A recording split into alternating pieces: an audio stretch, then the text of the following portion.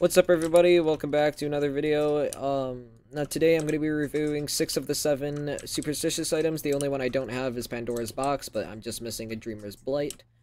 Now, I wanted to let you guys know that in order to get these, you have to make catalysts, which you could do by going to the Mr. Trade and getting the True Book of Knowledge and selecting one of these, where you can see the list of items, place those on your base, and rebirth, and then there's a 30% chance to get one. Now, a lot of them you could get, so far, first try for me, and then a few of them could take a really long time. It's pretty much just based off luck. Now, pretty much what's gonna happen is, you're gonna end up being able to get some of these, and yeah, they're really cool. So first off, we have the Havia mine, and it's by far the best mine in the game. It's low to mid, sometimes even high SX ores, and they are immune to pretty much everything. As far as I know, the only thing it's not like fully immune from is blasters, but it's really dense, so it really doesn't die as often as other types of ores. So that's pretty useful, I'd say. Then we have the Elysium Solemnity, and this is a furnace that does not work if Void Drive is being used, but its base value is 200,000.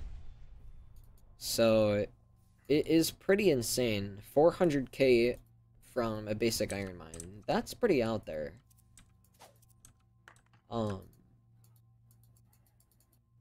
then we have probably one of the best items in the game. Now this is a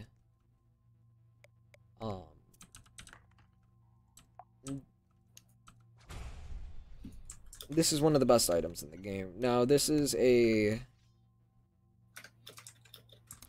Tesla.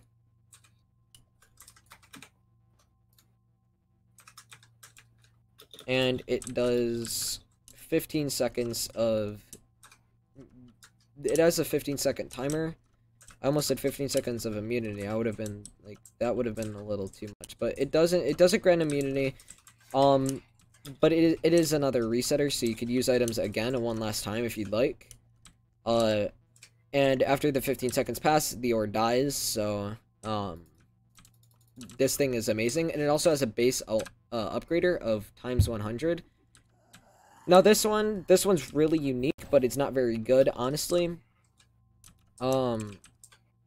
This does, no multiplier to some degree, but it does do a times 25 eventually. Now you have to get 50 ores in.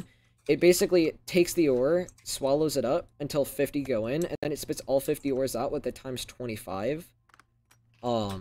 So it is pretty good if you manage to use it right, but if you're just going to straight up use it in a grinding reborn setup, it's probably not the best. Then there's Optic Origin. Overall, as an item, I don't really find this that good. It does a times 0 during the night, but a times 100 during the day, meaning if it does a times 0, it's most likely going to reset the ore's value. Because of this purpose, I just haven't had a reason to test it, but I'd like to try it really quick.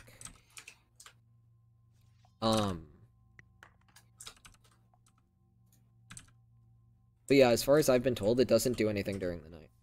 Yeah, so it does reset ore value during the night. That's really bad.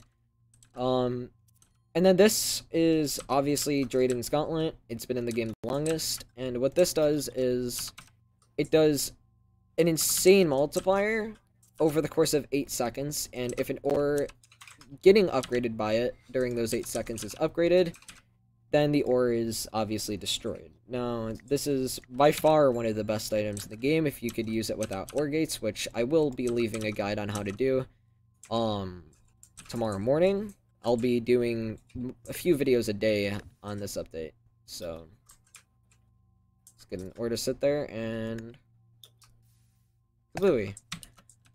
Alright guys, I'll be doing one for Pandora's Box probably in the morning as well, so make sure to check that out. And yeah guys, thanks. You could feel free to like if you want, subscribe if you want. There's no need to do either one, but it just helps out a lot. Discord's in the description if you're interested, and yeah, peace out.